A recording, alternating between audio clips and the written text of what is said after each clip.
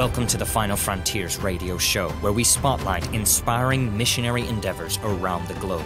Stay tuned to hear how you can personally get involved helping the Lord's frontline soldiers effectively advance the gospel where it has never been preached before. Today we have a testimony from a national preacher talking to us from Cambodia. We have an American missionary discussing his time planting churches in Malawi, Africa, and at the end we'll have a special song sung by young Christian orphans in the country of Myanmar. Hello, this is Joshua Martin, and today I have a phone call coming from Cambodia. I have Brother Seahawk on the line. I got to meet with him not too long ago. It's in the city of Phnom Penh. Got to see some of his ministries, got to see some of the preachers there and go around to some of the places, and I loved Cambodia. I really enjoyed it. I enjoyed meeting you, brother.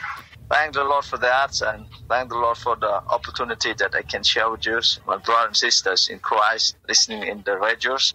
I was wondering if you could tell our listeners out there today a little bit about your history, about when you accepted Christ. I know you had told us that your dad was very much opposed to it. You lived in a Buddhist family, and your dad said, no, it's the foreigner's God. Could you tell us about that period of your life? I got saved in 1996 when I rode a bicycle with my friend going to the middle school. And then on the way, halfway go to school, one of my friends, he told me about the Lord Jesus Christ. And I never heard about the name of the Lord Jesus Christ at all. So I raised in the Buddhist religions. So when my friend told me about the Lord Jesus Christ, I realized that I'm a sinner, and then my religion cannot save me from sin. So on that day, I decided to receive the Lord Jesus Christ as my personal and Savior. 2 weeks later, my father known that I'm a Christian. Yeah. Because I want to show to my people and my world is that I'm a Christian. I went to church, but he doesn't want me to become a Christian. He said to me, Jesus, it's not our God. Yeah. Jesus is the foreigner God. It is a God for the long-nosed people like American. Yeah, long-nosed people. Yeah, it's sharp-nosed people. You know? Sharp nose.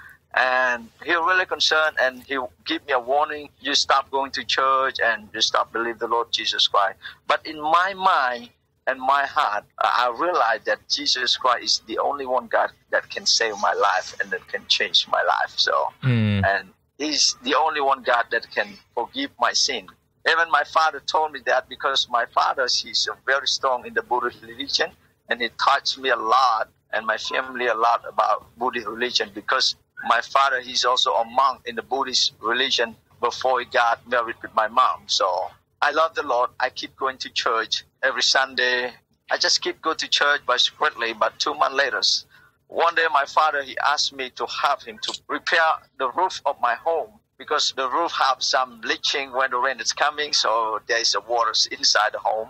So he need me to help. So I said, yes, Dad, I will help him because there's no school on Sunday. So I have my father's in the morning, but the work is not done yet. So I need to have him more in the afternoon. Right. But normally I do have a service on Sunday at 2:30 in the afternoon. So after lunch, I began to think, which one is my priority? I need to go to church or I need to have my father's more. So later on, I got an idea that I said, Lord, it should be first.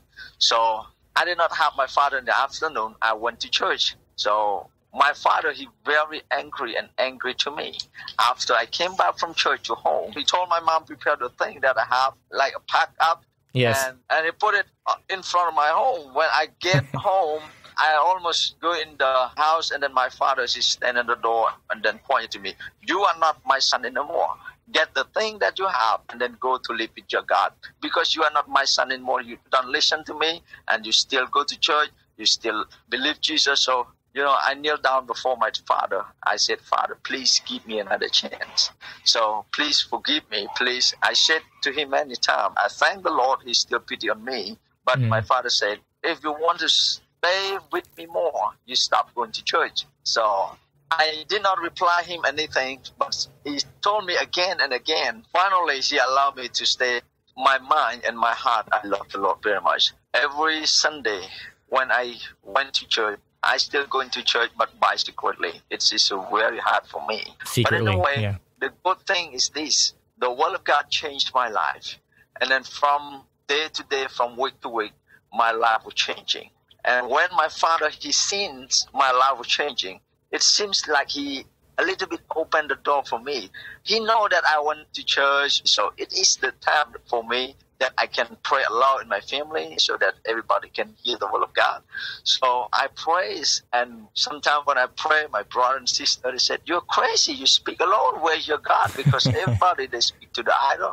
My father just put a stone in the Buddhist states and give incense and everything. So when I pray, they said, "You're crazy, where's your God?" Sometimes they hit my head and they mock at me, they're laughing at me because it seems like they are really, really strong in Buddhism. But anyway, I keep praying, and I got a lot of persecution in my home. It's about 2.5 years. But one day, my father, he asked me about the Lord Jesus Christ. And that day, thank the Lord, I able to tell my father of the Lord Jesus. Amen. And then my father, he said to me, "Son, I lost the way for many years. You realize that only Jesus can forgive his sin, and only the Lord Jesus Christ can give him the way go to heaven." He said that his religion never taught like that. And then he said religion cannot guarantee going to heaven. So only Jesus. On that day, he received Christ as his personal Savior. So I praise God, and Yes. I'm really excited and jumping. I said, praise God for his answer. My father got saved. After that, my mom got saved. And after that, 3 of my brother got saved, and my 2 sisters got saved. So I praise God for his answer, my prayer, because I know my God is alive and he lived, and that's why he answers my prayers. Amen. You know? It's really fun to hear about how your own friend led you to Christ, and then you grew up in this Buddhist family, so you experienced all this persecution. But it's really neat to hear how your father finally came to the Lord, how he said he could see the truth. He could see that he was on the wrong path. And that's what it is in Buddhism, is being on a path, on the way, and he saw that he was on the wrong one. And then it was only Christ that could give him forgiveness of sins. I wish I could speak to your father. I never got to meet him, but he sounds like a really neat guy. I'm sure he went through a lot. Yeah, I thank the Lord for him. He's a very good preacher. He's always preached to the monk, to the people that work in the Buddhist temple. You know, Yes. because he's a monk before, and then he know a lot of Buddhist word, and he can talk to them. So I thank the Lord that God chose him, and I thank the Lord for him very much. And he also supported me a lot in the ministries. So, Amen. and God called me to full-time service in 1999. Okay. And I doesn't want to become a preacher that day. I said, "Lord, I just want to be a businessman. I can help the church. So this is my goal, because I don't want to be a preacher." But, you know, I could not sleep like 3-4 days. And then finally, I know that God called me to preach. So the end of 1999, I surrendered my life to be a preacher. I said to the Lord, "Lord, there's no circumstances or what happened to me. I will give my life to you, and then I will continue to serve you until the rest of my life." Right. So I enrolled in Bible college, and I graduated 2003. But life that served Jesus, I never thought that is, a lot of story will happen. Well, sometimes it's joy, sometimes it's really sad. But anyway, God is still good for me, and God is full of grace and mercy on me. So when I studied Bible college, I ride bicycle from my church to the school about more than 1 hour. Just go there and then coming back, it's almost 3 hours. And then when I come back to church, I need to cook for myself. And then I slept on the pulpits of the church 5 years. 5 years you slept on the floor? Yeah, because we just slept there. It's no mat because it's hard. But thank the Lord, almost every day we eat duck egg. The duck egg? Yeah? Yeah, duck egg. It is a favorite food that we have. You know why? It's cheap. It's cheap, and you got some protein, yeah. Yeah, it's cheap food, but right now I do pray for this walk with God, but I know that God is never forsake me, and he always fulfill his promise on me. You told me one time how the Lord built your faith and how you know he doesn't forsake you. You had said there was a time when you had no money and no food, and yet God provided after you were married. Yeah, one day my wife told me, "Husband, tomorrow there is no rice, And then she's crying that time because it seems like it's just finished in the evening already, and then tomorrow we need to feed like more than 10 people in the church. So how can we have the right for tomorrow? So she's crying, Yeah. And then I just said to my wife, let us pray and then trust God. That's our God will supply what we need. So my wife and I will pray to God almost 1 hour in that day. And then we'll go to sleep. And then very early in the morning, like 5:30 in the morning, my father, he brought me 1 sack of rice in that day. Just said, wow. I didn't tell my father about that, but my father, he brought me 1 sack of rice. So my God is always supply what I need. So God knew. I thank the Lord for that. Yes.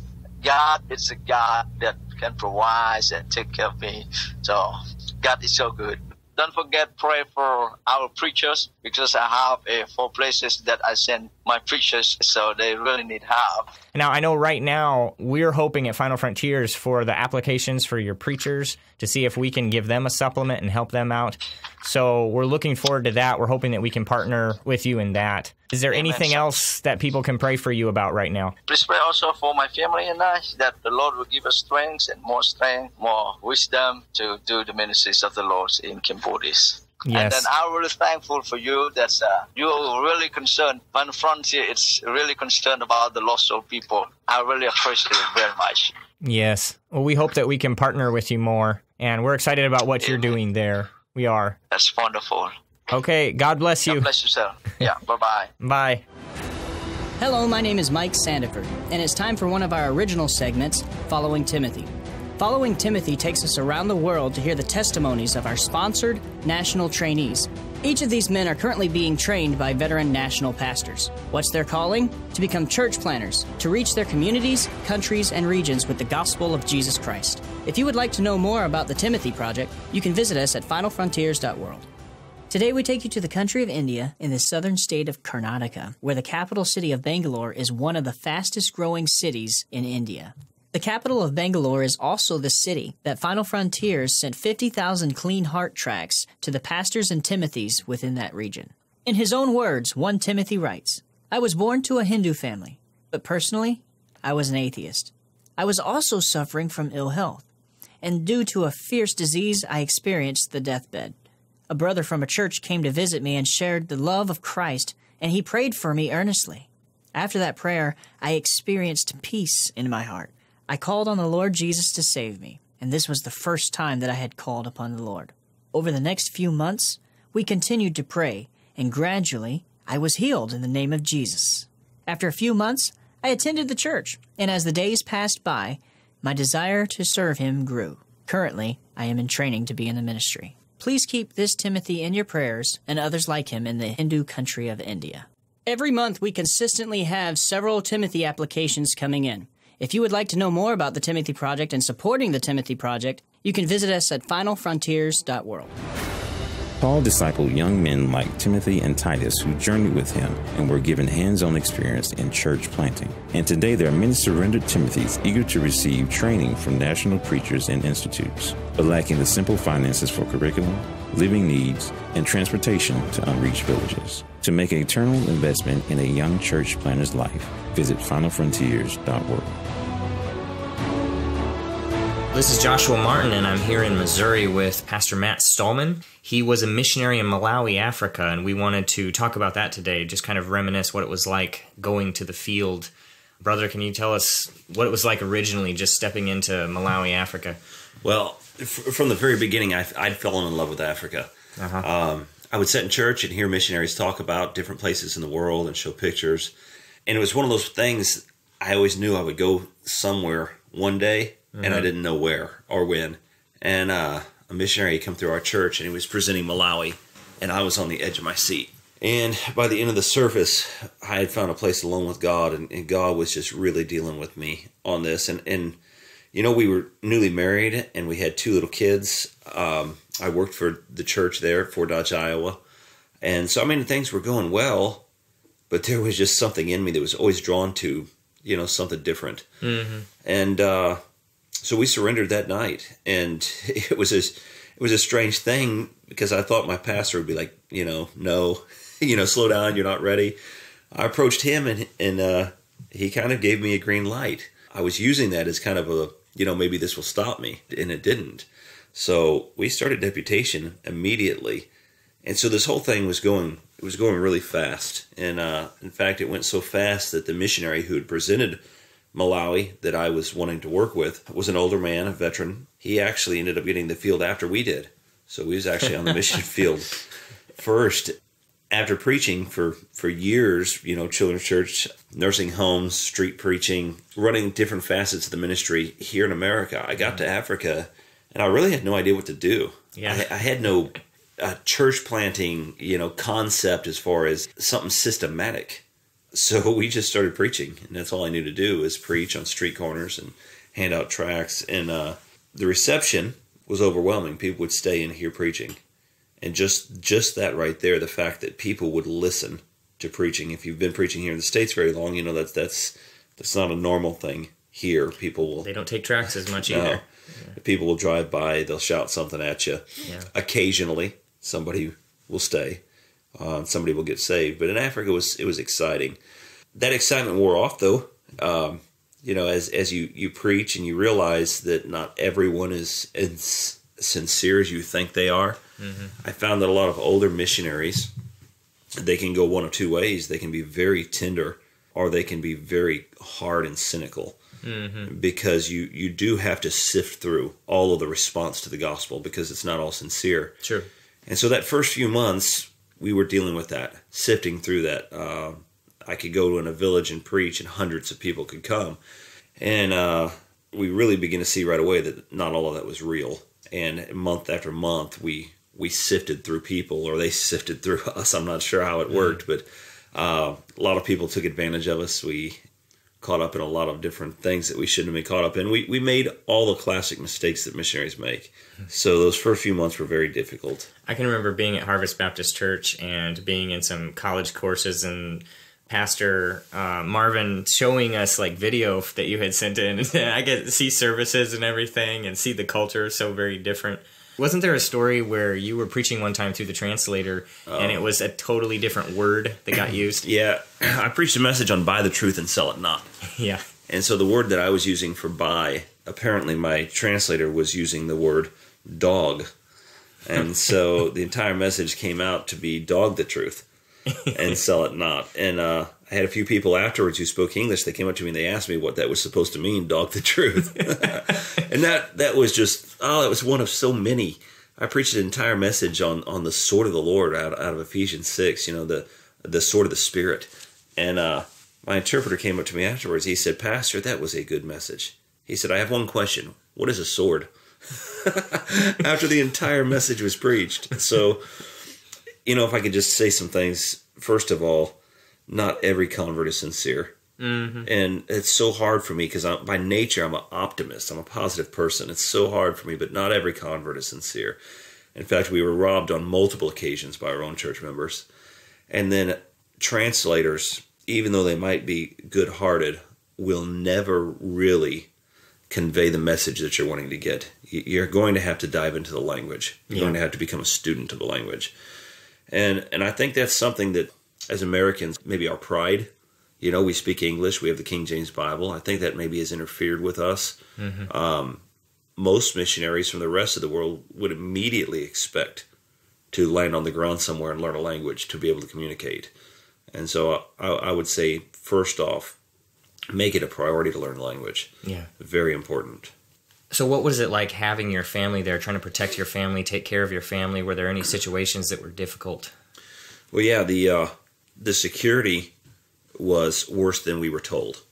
Again, we went sort of naive, we went sort of fast. Mm-hmm. And when we got there, we found that security was terrible. If you turned your back, everything was gone. And so that sort of theft was a nuisance, but it was an indication of there's a lot greater dangers out there too. So we had times where vehicles were stolen. Mm-hmm. We had times where groceries would be stolen out of the vehicle, or windows would be busted. But we came down to, like, at our home, when we would sleep at night, there was at least 3 or 4 instances where our home was attacked in the night, where either people tried to sneak in or just tried to boldly, come through the doors. Growing up, I guess I could say I kind of grew up sheltered. I hate to use that word. But in that sense, in the security sense, I did. Because we had never had those sorts of things at our home. We were raised in the country. We never locked our doors, left the keys in the car. It was really an eye-opener because I had to deal with that fact that tonight my family could be executed in our own house. And if you're not careful, we can enter a point of paranoia. And I seen that in Africa. I experienced that, not so much in myself, but in some of the other missionaries who were there that had literally locked themselves away. Yeah, that can really break some people. Oh, it can, and it destroys the ministry and the testimony of the Lord. And so we struggle with the balance of trying to serve the Lord in difficult places of the world and protect our family. You know, we have Scripture commanding us to do both these things. We're commanded to go, and at the same time, you know, I have a great obligation to my family. And so to make a plan and put a plan in action to be able to provide security and at the same time, in some sense, push the limits of places my family was going and things we were doing. We did sometimes cross those lines where we knew that God would have to protect us here. I remember a time in the Shiri River in Malawi when we looked out with two little kids in a boat, and my wife looked to the side, and there was at least 100 crocodiles. I have video of this. There's 100 crocodiles. They're just all around us. And I remember the boat captain looked at us and he said, if you drop something, let it go. Do not reach over the boat. Good advice. And my wife just looked at me and gave me that look like, what are we doing here? You know, if one of these kids leans over this boat, they're going to be gone. So it's a strange balance because you cannot stop. You must go up the river. You must go over the mountain, and you must live in a place that's dangerous. On the other hand, you must stop and take inventory and look at the resources you have and how to protect them. I would say security and then just the relationship with me and my wife. Those were two things that was a constant battle. There was almost a separation between us because we were so busy. There's so many things to do in the ministry and so many needs that we found ourselves separated even more than we were in the States, you know, at least in the bulk of our time as she was home, because there was places that she just could not physically make it. The distant villages and things that she could find herself easily being feeling neglected. As a man, you have to be sensitive to that with your wife too, right? Because it almost could put her in a position where that she was not a part of the ministry. She was not really taking part. She was just on the sideline. She was there just to make sure there was food prepared, and it takes a lot of forethought to try to work through that and communication to make sure that the Lord is using your family properly in that place. So that's kind of a couple things right there that you could give as advice to young men that are planning on taking a family to a foreign country. Yeah, those conversations, just like any young couple, those conversations about finance and about roles, where you can go and where you can't go, what days you're going to work, what days you're not going to work, when you're going to be home.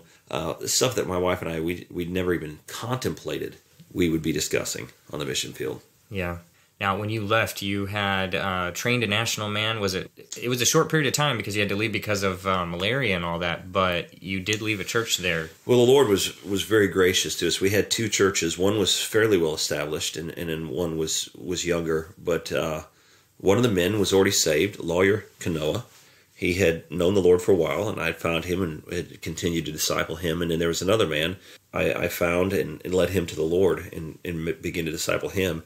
And I can't say that at the end of that year those two churches were well established, but they were rooted. They were doctrinally sound. And when I left, there was another missionary who continued to check in on those churches. But it was 2001 when we left, and I hear from both those pastors still. That's and awesome. both those churches are still working. Praise the Lord for that. It's exciting. Yeah. God used you even in that short amount of time and through all that suffering. Yeah. With malaria and all that, almost losing children to that in your life. Right, and I think God orchestrated that. I had a difficult time for years understanding why God brought us home. And in fact, for years, I wouldn't even say God brought us home. I would just say that I couldn't make it or I didn't make it. But now, in hindsight, it's easy to see why God orchestrated that and God allowed us to be back here to be able to minister to younger missionaries. Right. Brother Matt, it's been good talking to you today. All right, man. I appreciate you having us in here. Yeah. Thank you very much, brother. Your inquiries and comments are important to us. If you have questions or perhaps subject matter you would like to have addressed on the show, please visit finalfrontiers.org.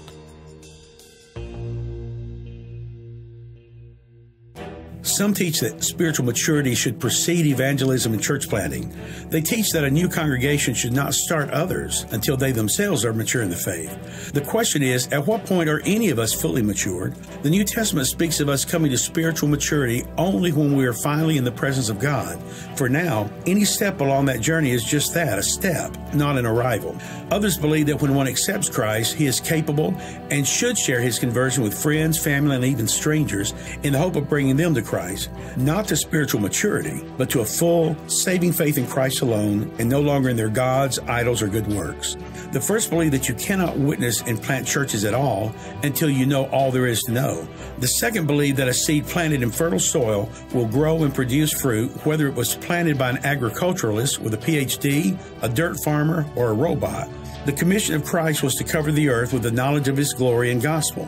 This spiritual seed, when dispersed, will bring forth fruit, more fruit, much fruit, and fruit that remains, as the Lord prayed in his final hours. The idea that evangelizing and church planting must be left to the educated and ordained few has for centuries hampered the growth and the spread of Christianity. Paul was a learned man, but still a tent maker by profession, a man who persecuted Christians and could have been among those who condemned Christ. But after conversion, he immediately and continually preached in Damascus and was responsible for the spontaneous growth of Christianity. James, John, Peter, Matthew, and all the others who had lived with Christ for years, personally witnessed all he had done and had heard all he taught, were nonetheless happy for a time to remain at home in Jerusalem rather than to go into all the world as commanded. Perhaps they, like us, living in a city with thousands of Christians, still saw Jerusalem as a mission field rather than as a ministry field. Thank God Paul was not among them. I'm John Nelms. To learn more about missions, order a copy of my book, The Great Omission, on our website at finalfrontiers.world. The following is a song we recorded just over the border from Thailand in Myanmar. It's from an orphanage of 36 children singing their hearts out in the Burmese language as unto the Lord. We hope you enjoy it.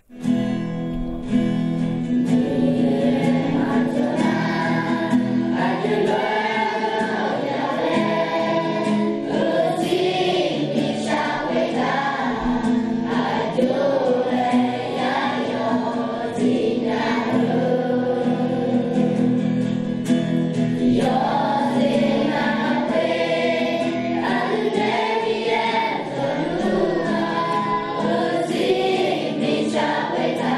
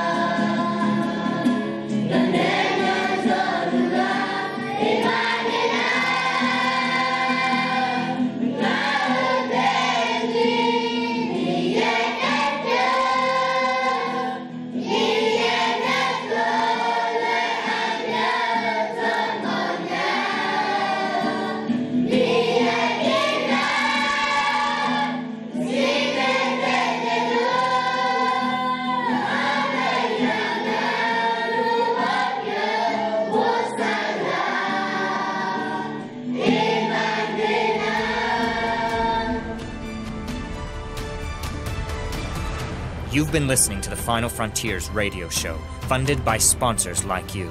Thank you so much for joining us. Through the funding of national and native preachers, we endeavor to effectively advance the gospel where it has never been preached before. If you want more information, visit www.finalfrontiers.world. That's finalfrontiers.world.